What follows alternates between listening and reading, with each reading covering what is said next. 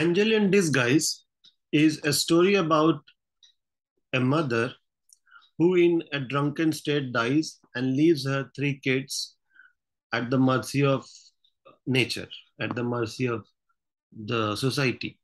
So, here in this video, we will study line by line and we will understand it from the perspective that if short question comes, MCQ comes, you would be able to answer it. So, watch till the end to know a very thorough understanding of the chapter. So the first paragraph, idleness, vice, and intemperance had done the miserable work, and the dead mother lay cold and still amid her wretched children. She had fallen on the threshold of a door in a drunken fit, and she died in the presence of her frightened little ones. So this woman had taken wine and she has fallen on the threshold of her home. मतलब वो अपने घर के दरवाजे के पास जो चौखट होता है उस पर गिरी है और सबके सामने अपने बच्चों के सामने वो मर गई. Now the first few lines. Idleness means बिना मतलब कोई काम ना करना. Vice मतलब bad negative quality और intemperance मतलब uncontrolled. So these are the three adjectives used for that lady who is dead कि वो एकदम कोई काम काज नहीं करती थी, कैरेक्टरलेस थी और एकदम अनकंट्रोल गुस्सा था. और तो ये सब तीनों मिलके मैंने ये तीनों क्वालिटी उस मम्मी को बर्बाद कर दिया. मैंने all this idleness, negativity, uncontrol temper, these are the things that have destroyed this woman. So now she is lying dead and her children are surrounding. They are called wretched because they are unlucky, bechare.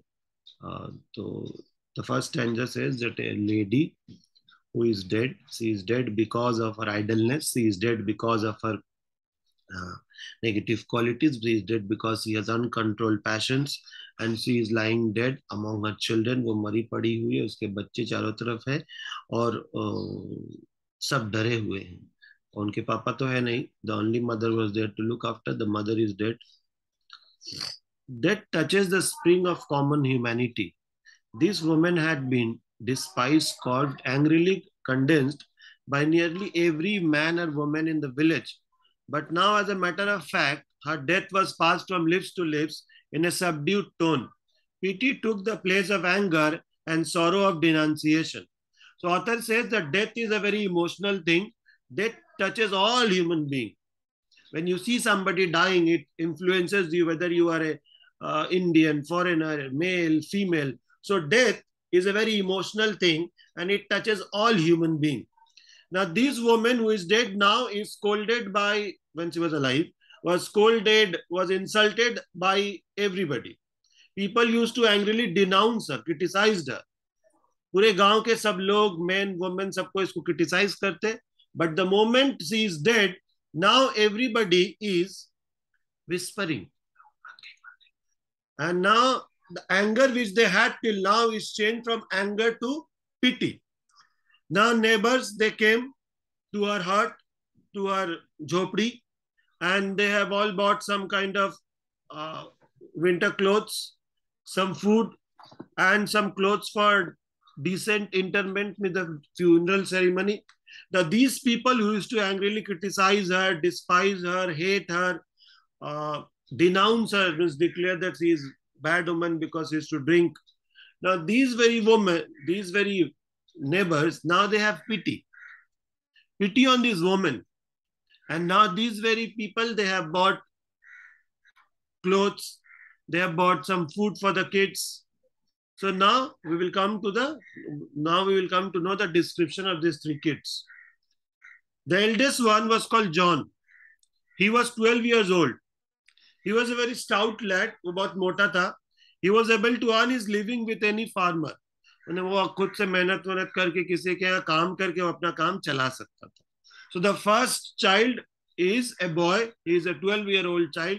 He is very muscular and healthy. So he can do the work. वो किसी के यहाँ भी काम करके काम चला सकता है. Next is Kate. She is between 10 and 11. She is a very bright and active girl, and you might even call her clever, in good hands. So the next girl, सबसे बड़ा बेटा, फिर उसके बाद बेटी. She is a very clever girl, good girl, and if she is brought up in a good hand, she can be very useful. And the last child, there were three kids. The last child is called Maggie. She is the youngest and hopelessly diseased. Means she has some disease that cannot be cured at all. So how did this disease or illness happen? 2 years before, she fell from the window and injured her spine. So Maggie fell from the window and the spinal cord of her got broken. So now she has to be lifted in her arms. So she cannot move of her own since the spinal cord is broken. And in those days and in this village, uh, the medical conditions was not so good, and they could not even afford it to make Maggie a normal human being once more. So there are three kids. One is John, who is very muscular. वो कहीं जाके काम वाम कर सकता है. दूसरी लड़की है केट, जो 11 साल की है. वो भी बहुत चालू है, वो भी बहुत हार्ड वर्किंग है. वो भी कोई काम करके जी सकती है. The third child is Maggi. She is the youngest of all the three.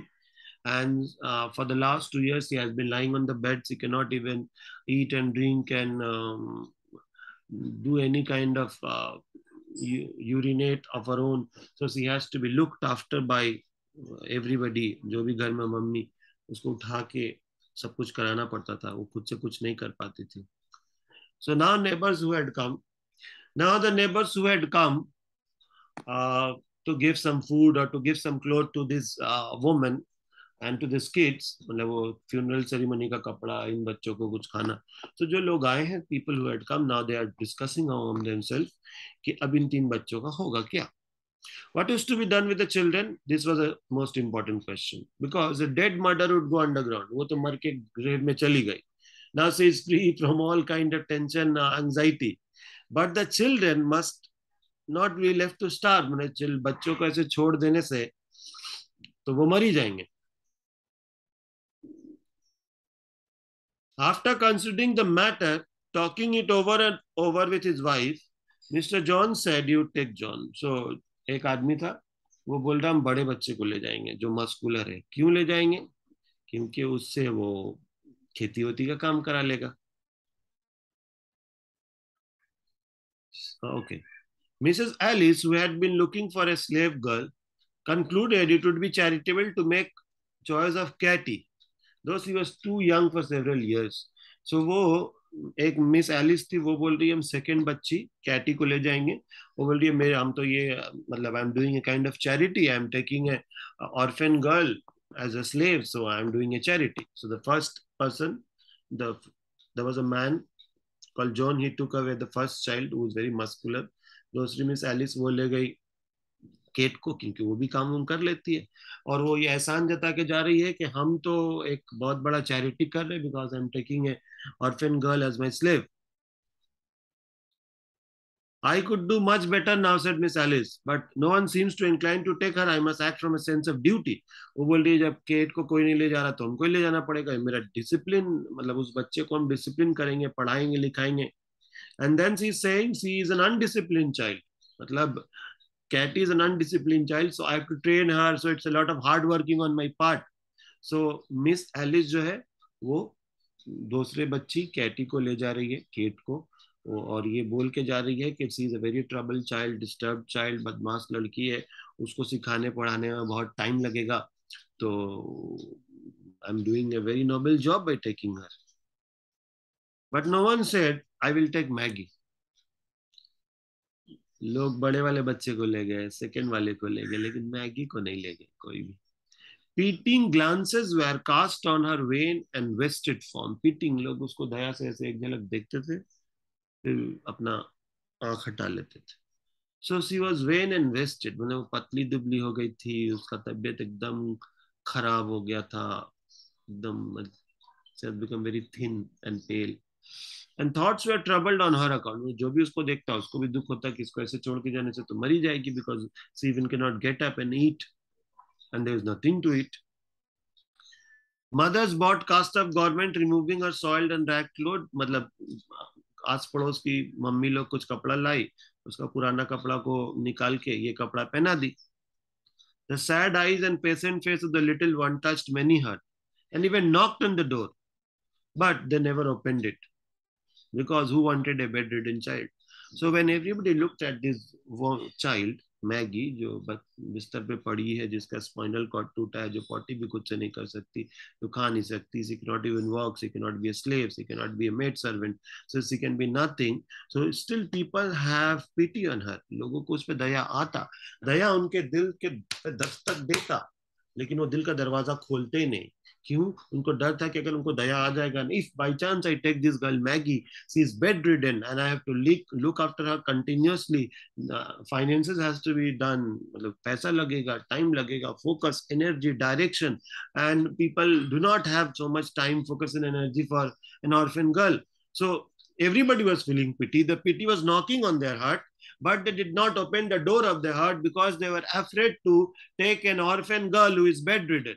Because for one day you can have a bedridden girl in your family, but to take her forever is a challenge that you ask yourself. Would you be able to take that girl with you forever? Bedridden she is.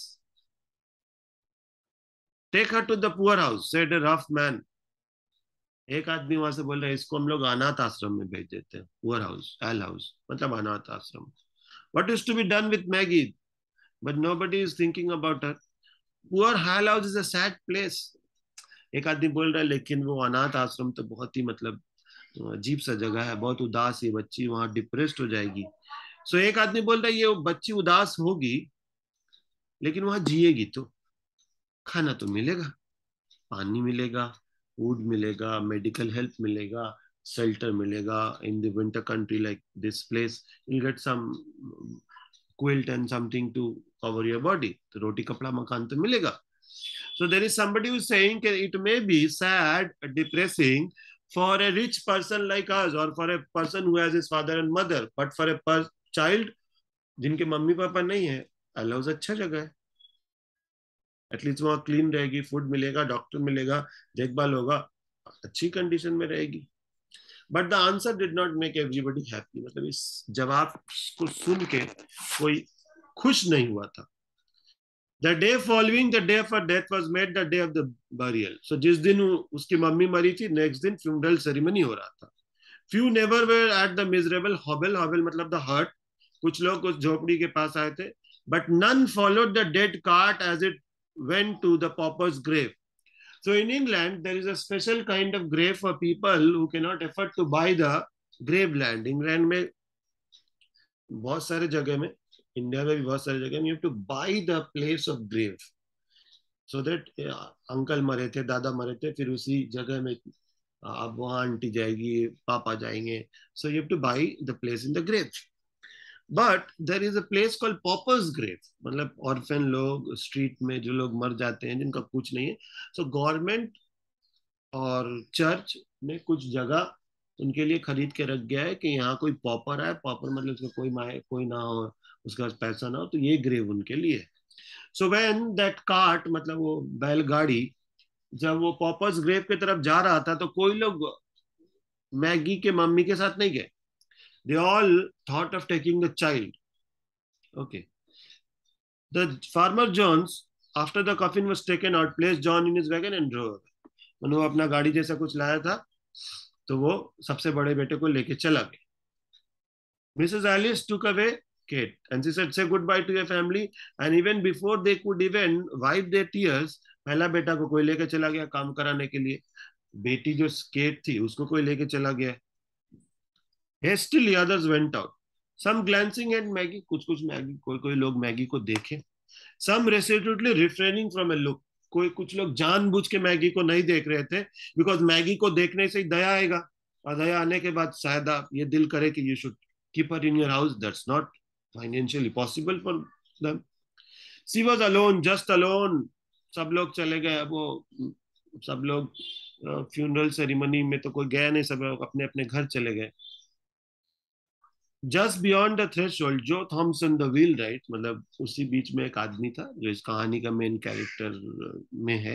He is one of the main characters in the story. His name is जो Thompson. वो चक्का बनाता, wheel.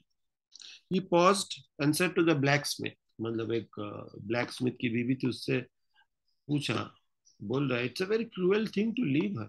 बोल रहा हम लोग सब चले जा रहे हैं, एक छोटे से बच्चे को यहाँ, जो अपाहिज है, जिसका स्पाइनल कॉर्ड टूटा है, उसको हम लोग यहाँ बेड पे छोड़ के जा रहे हैं, isn't it very cruel thing? Then take her to the poor house. तो वो औरत बोल रही है अगर ये क्रूएल थिंग है तो इसको एक काम करो, पुअर हाउस पे भेज दो, तो वहां तो कुछ अच्छा होगा। For a little while the man stood with a puzzled air. अब जो थॉमसन सोच रहा है कि पुअर हाउस माने एल हाउस, मतलब अनाथ आश्रम में कुछ अच्छा देखभाल तो होता नहीं है, तो आदमी बाहर से फिर एक बार झोपड़ी के अंदर आया। Maggi with A painful effort raised her bit, मतलब मैगी तो उठ नहीं सकती, थोड़ा सा ऐसे उठी है। ओके, और वो दरवाजे को देख रही, कहीं सब सबको हमको छोड़ के चला ना जाए, सबको हमको छोड़ के चला ना जाए। वेक terror had come into her face, मतलब जिसका चेहरा डरा हुआ है, कहीं हम हम्म, मर ना जाए, यही भूखे, कोई हमको ले ना जाए तो I will die. O Thompson C cried out, don't leave me alone. वो तो छोटी सी बच्ची ना बोल रही है, मिस्टर थॉमसन आप हमको प्लीज छोड़ के मत जाइए मिस्टर थॉमसन। दो रफ इन एक्सटीरियर, मिस्टर थॉमसन ना वो बहुत मस्कुलर, डोले शोले वाले, is a very well build up man, but inside that well build body he has a very soft tender heart. He like children and was pleased to have them on his shop. वो इसके यहाँ चक्का बनाने के लिए बच्चे आते, वो अपना छोटा छोटा खिलौना लेके तो उनको बना देता। ओके, और उनसे पैसा भी नहीं लगता। ही used to love kids a lot. No dear. तो मिस्टर थॉमसन उस मैगी को बोल रहे नहीं नहीं नहीं, हम छोड़ के नहीं जा रहे। क्या बोले बच्चे? He answered in a very kind voice, and stooping down, bowing down to the child, you shall not be left here alone. He said, no, no, no, you will not be left here alone. And then he wrapped her with a gentleness. फिर उसको कपड़ा में ऐसे लपेट के ऐसे उठाए, in a bed cloth which some never had bought, मतलब वो जो आस पड़ोस के लोगों ने चद्दर उधर लाया था, उसमें उसको रख के मिस्टर थॉमसन ने मैगी को उठाया अपने आप में, and bore her out into the out of the house into the field. Okay, अपने वो झोपड़ा से उसको लेके बाहर गए। ना, अभी अपने कहाँ ले जाएंगे इसको? अगर अपने घर ले जाएंगे तो यहाँ लिखा हुआ है मिस्टर थॉमसन की वाइफ जो है, she is without a child, and since she is without a child she has become very depressed. तो author is saying she is not of A saintly temper, मतलब वो कोई अच्छे टेम्पर वाली औरत नहीं है, मतलब बार बार में गुस्सा हो जाती है। Not much given to self denial for others, मतलब वो किसी के लिए सेक्रीफाइस वेक्रीफाइस नहीं करती, वो पहले अपना देखती है। सो मिस्टर थॉमसन अगर इसको अपने घर ले गए मैगी को, तो मिसेस थॉमसन तो बेलन से मारेगी मिस्टर थॉमसन को, या वहां कुछ और होता होगा। जो had well grounded doubts touching the manner of greeting he should receive. Mister जो थॉमसन सोच रहे हैं कि अगर हम इसको घर ले गए तो मेरी बीवी क्या बोलेगी, because they're very poor, they can't even afford to have 2 meals a day। और उस पर से ये मैगी जो उठ नहीं सकती, पॉटी नहीं कर सकती, if you bring her, it's a very practical thing, obvious thing for a woman to be worried if another uninvited, handicapped, permanently ill person comes into the house। जो हैड वेल ग्राउंडेड डाउट, जो Thompson को डर लग रहा था कि कहीं अगर हम घर ले गए तो बीवी क्या बोलेगी। Mrs Thompson saw him approaching from the window. Mrs Thompson खिड़की से देख रही है कि मिस्टर थॉमसन आ रहे हैं और उनके और वो बच्ची को गोद में लेके आ रहे हैं। With ruffling feather met him, मतलब वो बहुत गुस्सा में दरवाजे, रफलिंग फेदर मतलब आग बबूला होके मिली। As she opened the gate, he came in. He bore the precious burden. Burden but precious. Burden because it's very difficult. Now, here the word precious burden is an oxymoron. It's a paradox because a burden cannot be precious. And if it's a precious, how can it be a burden? So Maggie is called precious burden because Maggie जो है वो burden तो है, क्योंकि वो खा P नहीं सकती, पॉटी नहीं कर सकती, she cannot walk, she cannot do any work, she is of no use. But she is precious because she's a human being and she has a beauty and hope and love and care in her heart. So she is called precious burden. So Mr. Thompson was precious burden को लेके घर में आया, and his arm held the child to his breast, to his heart. And the moment he was holding the child in his arm, a kind of love entered into his heart and penetrated into his feeling. A bond has already developed, a father-daughter bond. उनमें एक already father और daughter का रिश्ता develop हो चुका था। Mrs Thompson को सब मालूम है कि इनके गोद में क्या है. Mrs Thompson knows what is in the lap of Mr. Thompson, but she is still asking, "What have you here?" Mrs Thompson मेरी किसको लाया हो? जो लेफ्ट द चाइल्ड, मैंने इतना जोर से पूछी मिसेस थॉमसन कि वो बच्ची चौंक गई. एंड श्रिंक हिम अगेंस्ट, ऐसे देखने लगी. He did not reply and he only said, "wait wait wait, wait for a moment and I will explain everything, be gentle." And he carried Maggie to the another chamber, okay, and laid her on the bed. Then he shut the door. मैंने उनके दो room था. तो पूछने लगी, क्या हुआ, क्यों लाया इसको, कौन है ये, क्या है? तो बोली, wait. Mister Thompson said to Mrs. Thompson, wait and be gentle, I will explain everything. रुको, बताते हैं. फिर वो अंदर रूम में मैगी को बेड पे सुला दिए, रूम को बंद किए और चले गए. तो मिसेस थॉमसन गुस्सा में बोल रही है, you haven't bought that child, तुम वो बदमाश बच्ची को तो लेके नहीं आई हो. सिक ब्रैट, मतलब सिक मतलब बीमार, ब्रैट मतलब बदमाश. वो बेचारी क्या बदमाशी करेगी, वो तो 2 साल से उठी नहीं है. But mister Mrs Thompson is saying, you have not, तुम क्या वो बच्ची को लेके आओ. There was an anger and surprise in tones and her face was in fire of anger. गुस्सा से जल रही थी. मिस्टर थॉम्पसन नॉर्मली कभी गुस्सा नहीं होते हैं और अपने वाइफ का सब कुछ सुनते हैं, लेकिन आज पहला बार mister Thompson is saying something. Listen. Mr. Thompson is saying to his wife, the husband is saying to his wife, the husband is saying to his wife, I think women hearts are sometimes very hard. Mister Thompson बोल रहे हैं कि औरत लोग का दिल कभी कभी बहुत सख्त हो जाता है. यूजुअली जो थॉमसन मतलब husband never got in his veg wives veg, मतलब बीवी जो करती करने देते. तो जब मिस्टर थॉमसन ने इसे बोलने लगे ना, तो बीबी एक बार के लिए चौंक गई और देखी कि मेरे हस्बैंड की आंखों में एक अजीब सा रेसोल्यूट डिटर्मिनेशन है. ये मतलब यहाँ लिखा हुआ है कि फर्म सेटेड कॉन्टिनेंस, मतलब एक चेहरे बिना एक डिटर्मिनेशन है. और रेसोल्यूटनेस मतलब एक दृढ़ता है, मतलब एक डिटर्मिनेशन, वो भी एकदम कंफर्म, वो भी एकदम फर्म. मिस्टर थॉमसन चालू किए अपना, बोल रहे women hearts are not as hard as main. ये बोल रहे हैं औरत का दिल मर्द से भी ज्यादा सख्त होता है. बाय जो saw bye quick intuition the Resolute bearing had impressed by.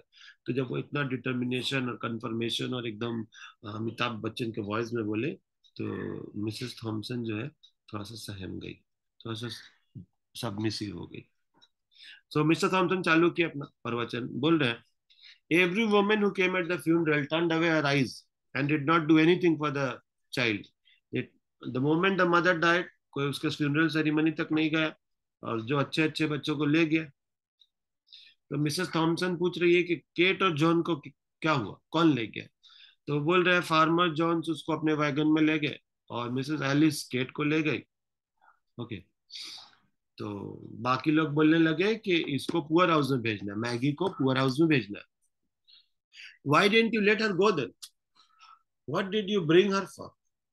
Mrs Thompson बोल रही है, ठीक है, एक आदमी केट को कोई ले गया, जॉन को कोई ले गया, तो इसको हम लोग करेंगे क्या, इसको आप अनाथ आश्रम एल हाउस में भेज दीजिए. Send her to L house, you send her to the poor house.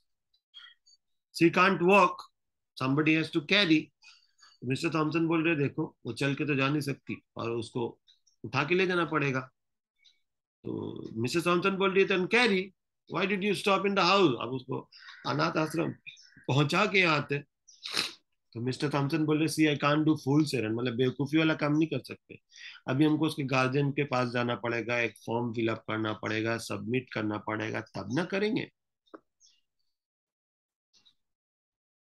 तो मिसेस थॉमसन पूछ रही है, अब जाइए अभी गार्जियन के पास, अभी साइन करा के आइए. मिस्टर थॉमसन बोल रहे, टुमारो जाएंगे, कल जाएंगे. Mister Thompson is saying, why will you put it to tomorrow, why don't you do it right now, go and sign the मतलब परमिट को ले लीजिए, अभी रात होने से पहले सब कर दीजिए. मिसेस थॉमसन गुस्सा में बोल रही थी कि मैगी को अभी अभी अभी पुअर हाउस भेज दीजिए, don't keep it for tomorrow. Gen, mister will Thompson is saying, mister Thompson और मिसेस थॉमसन लोग धार्मिक थे, they were Christians, they had read, they had gone to Sunday church and lot of times they have heard about Christ being very very kind to kids. So here he is saying, We have read in Bible sometimes and find the how much is said about children. How the Savior Christ, Jesus Christ, rebuked disciples who did not receive him. तो एक बार क्या हुआ था Bible में कि Christ was busy. Some people say he was sleeping, he was taking rest after a long day of meeting so many people. So his disciples, Simon Peter and all, Mary Magdalene and all, they did not allow kids to meet Christ. So the Christ came out when he knew that kids had come. He scolded his disciple and said, "How dare you stop kids from coming and meeting? No matter how tired I am, you should allow them to meet me." So the Christ, Jesus Christ, son of Mother Mary, was very, very, very, very, very loving to kids. So he took them arm and blessed them. How he said, and Christ took those kids in his arm and said, in Bible, and I quote, "Whosoever gave them a cup of cold water will not go unrewarded." So Christ said कि अगर कोई बच्चे को एक पानी भी पिलाएगा, so God will reward him with something. Christ said in Bible, and these two people, Mr. Thompson and Mrs. Thompson, are very, very religious people. So when they are reading it, listening to it in the church every day, that Christ said in Bible that whoever gives one cup of even water to a kid, he is rewarded by God. Now it is a small thing for us to keep a poorless child for one night, to be good to her for one night, to give her food for one night. So Mr. Thompson is convincing his wife कि हम लोग एक दिन के लिए तो खिला पिला सकते हैं, गरीब है तो क्या हो, एक दिन के लिए we can afford, एक दिन के लिए we can give our house and bed and food for somebody. So Mr. Thompson was saying in a very strong voice, he was a rough man. He turned his head, so the moisture in his eyes could not be seen. Mr. Thompson ना रोने लगे थे, तो घूम के अपने आंसू को ऐसे पोंछ दिए. Mr. Thompson did not answer, but she became soft. उसके heart में softness हो गई. Mr. Thompson is saying to Mrs. Thompson, my husband is saying to the wife, look at her, think of her dead mother. बोलते सोचो इसकी mummy मर गई है, इसका कोई नहीं है दुनिया में, वो अकेले है, लोनली है, पेन है, अभी पूरा जिंदगी क्या होगा पता नहीं है. The softness of his heart gave untoward eloquence to his lips. Since he was speaking from the heart, it gave his speech an untoward eloquence, मतलब a strange beauty, a unique, a special kind of beauty. This beauty does not come when you mug up from Wikipedia and speak. This speech is spoken from the heart, so it has its own unique beauty. तो जब mister जो Thompson ने इतना बड़ा speech दिया, तो Mrs Thompson का दिल ना पिघल गया. Mrs. Thompson did not reply, but presently turned towards the little chamber where her husband has deposited. तो मैगी के पास चली गई. And pushing the door, she went in. मतलब मिसेस थॉमसन मैगी के पास चली गई. Joe did not follow. He saw that her state had changed. मतलब mister Thompson ने मिसेस थॉमसन के पीछे पीछे उसके गए नहीं, लेकिन देखें कि उसका बिहेवियर थोड़ा सा चेंज दिख रहा है. वो थोड़ी सी सॉफ्ट, थोड़ी सी केयरिंग हो गई है. And felt that it would be best to leave her alone with the child. So Mr. Thompson सोचे कि इसको छोड़ दो, चलो काम पे, ये आप समझ लेगी. So he went to his shop near the house and walked there till evening. Okay, after the labor, the light. So पूरा दिन भर वो अपने चक्का का वो सब बनाए, काम किए. फिर शाम को जब आके चेम्बर में से झांके तो क्या देख रहे हैं? It was a good sign. क्या good sign? Ominous sign. The path that led to the window, when opposite, he could not help but pause in to look in. तो मिस्टर थॉमसन जो है झांक के देखे, तो मिसेस थॉमसन जो है मैगी की तरफ चेहरा करके बैठी थी. It was now dark enough outside.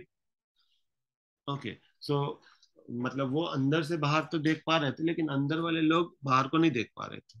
So Maggie was lying on the pillow with a lamp was on her face. बाहर अंधेरा था और घर के अंदर लाइट था. So from outside you can see inside, but from inside you cannot see outside because outside is darkness. Inside there is a candle burning, a lamp is burning. Mrs Thompson मतलब जो Thompson की बीवी, जो अभी बहुत गुस्सा हो रही थी, वो बेड के पास बैठ के मैगी से बातचीत कर रही है. ओके, और उसके चेहरे से पता चल रहा है कि अब इस चेहरे पे मैंने गुस्सा नहीं है, ये प्यार और अफेक्शन वाला बातचीत. सो मैगी फेस से पता चल रहा है कि इन दोनों के बीच में जो बातचीत हो रहा है, जो मीटिंग हो रहा है, जो कन्वर्सेशन हो रहा है, it is the meeting of a good sign. मतलब ये गुस्सा में उसका गाली गलौज नहीं कर रही है, is not abusing and criticising, rather she is talking and in positive way. He saw that her eyes were intently fixed upon his wife. तो उस मिसेस वाइफ, मतलब मिसेस थॉमसन और वो मैगी में बहुत अच्छा एक रिलेशनशिप डेवलप हो गया। Then a few words came as if the answer from her lips, and then expression was sad and tender, but he saw nothing. और मैगी के चेहरे पे दुख था, उदास था। ऐसा नहीं था कि कोई उसको डांट रहा है तो वो डर जा रही है, ऐसा एक्सप्रेशन मैगी के चेहरे पे नहीं था। A deep drawn breath was followed by a relief. तो मिस्टर थॉमसन खुश हुए कि चलो अब मैगी जो है इस घर में थोड़ा देर के लिए रह सकती है एटलीस्ट, और मिसेस थॉमसन मतलब उनकी उनकी बीवी अब उस पर गुस्सा नहीं होती। ऑन एंटरिंग होम, जो did not go immediately to the room. मतलब वो दो रूम था, तो मैगी वाले रूम में नहीं, दूसरे वाले रूम में वो बैठ गए। His heavy step about the kitchen bot his wives. तो वाइफ जो है उस रूम से निकले। जो thought it best not to talk about the child. तो मिस्टर जो थॉमसन सोचे कि अभी मैगी के बारे में बात नहीं करना ही अच्छा है। वो पूछे कि खाना कब तक बन जाएगा, सपर मैंने डिनर। तो बोले अभी बन जाएगा। मिसेस थॉमसन बोली अभी बन रहा है। और वो जाके वो सब तैयार करने लगी अपना खाना वाना। बट उसके बातों में, उसके वॉइस में, उसके टोन में कोई एस्पेरिटी, कोई गुस्सा, कोई ग्रज नहीं था।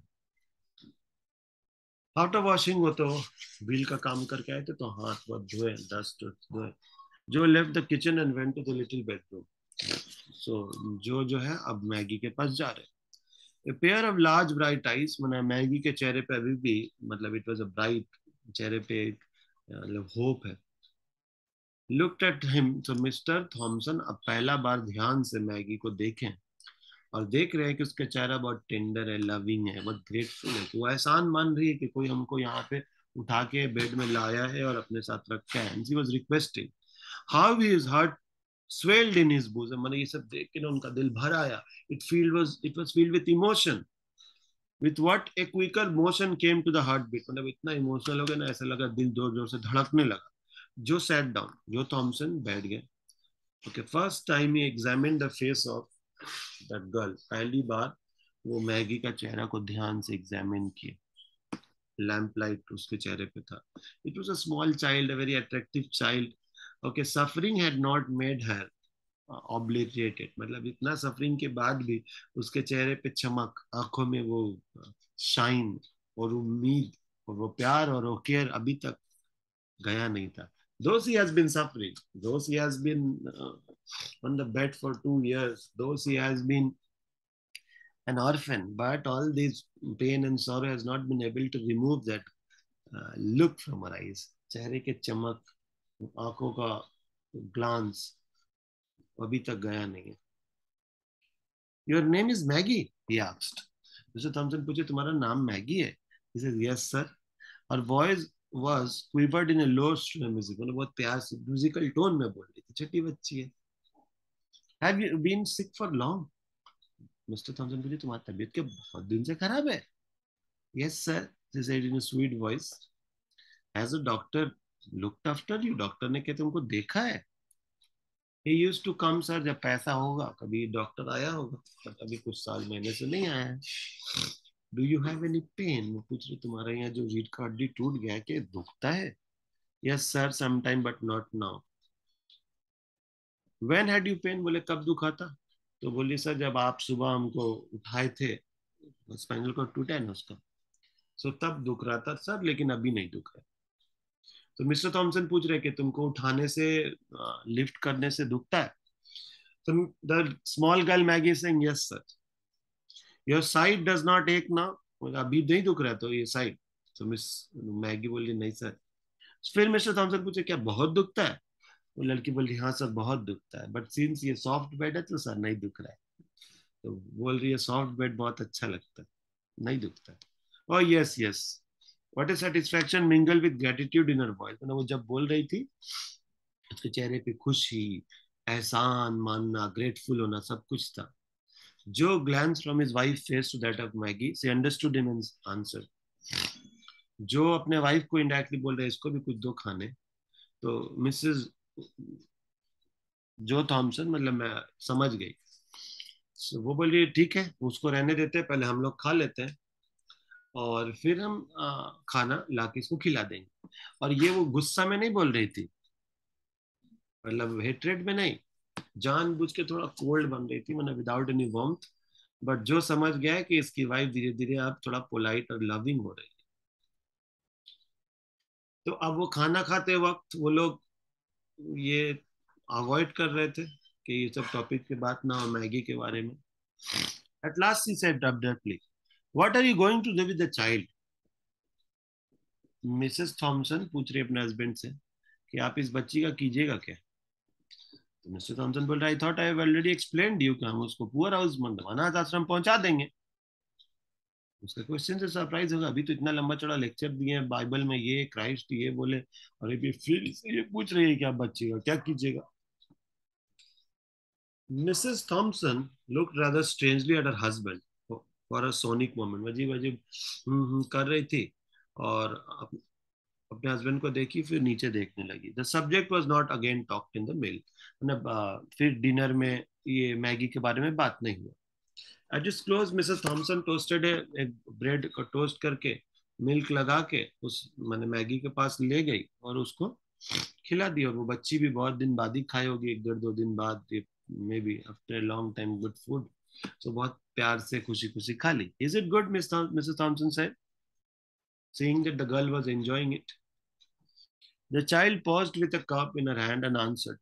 बच्ची हाथ में कप लेके बोल रही, हाँ बहुत अच्छा है, बहुत अच्छा है। That had been slumbering in her heart for a very score of years। बहुत दिन से वो ऐसा प्यार केयर नहीं पाई थी फूड। तो सी saying yes sir, we will. तो मिसेस थॉमसन बोल रही है कि हम लोग इस बच्ची को और एक दो दिन रख लेते हैं।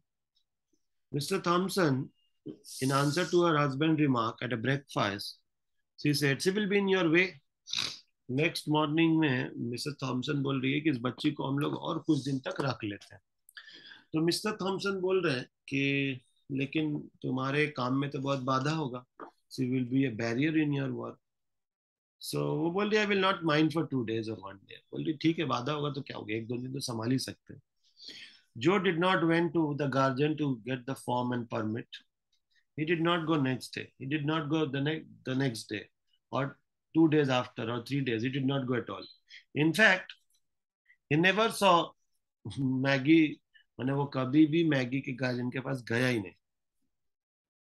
And Mrs. Zoe Thompson would soon leave the thought of taking up her abode in the almhouse। और मिसेस थॉमसन भी ये बात को भूल ही गई कि मतलब ये बात को वो अपने दिमाग से निकाल दी कि मैगी को हम लोगों को पुअर हाउस मतलब अनाथ आश्रम में भेजना है। Now, this part is very significant, this last paragraph.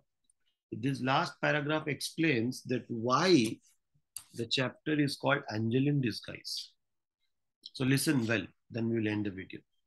What light and blessing did the sick and helpless child bring to the home of Thompson? So ये घर Mr. Thompson का घर, because they were without a child, it was very hopeless, it was very boring, monotonous. Okay. But now after Maggie had come, this house is filled with brightness, happiness, love and joy। It had been dark and cold। ये घर पहले बहुत ही cold मतलब dark और miserable था, लेकिन जब से मैगी आई है तब से ये घर में थोड़ा रौनक आ गया, थोड़ा हैप्पीनेस जॉय एक्साइटमेंट आ गया। और मिसेस थॉमसन जो पहले बहुत ही सोर थी, मैंने जी चिड़चिड़ा, पेनफुल, इरिटेबल, बैड टेम्पर्ड, अपने आप को ऊट पटांग बोलते रहती थी, लोनली रहती थी, उसके नेचर में भी चेंज आ गया। अब इस बच्ची छोटी बच्ची के स्वीटनेस ने मिसेस थॉमसन को भी लेस इरिटेबल बनाया, लेस इल टेम्पर्ड बनाया, लेस पेनफुल बनाया, लेस क्रिटिसाइजिंग बना दिया। The sweetness of the child was looking, मैंने वो अब बच्चे को प्यार करते करते ना वो भी लविंग बन गई थी। सी carried in her heart as well as Ram A precious burden. जब वो बच्चे को कहीं भी ले जाती तो हाथ में तो ले जाती है, बच्ची को दिल में भी ले जाती। मतलब Maggi has already made a place in the heart of even Mrs Thompson.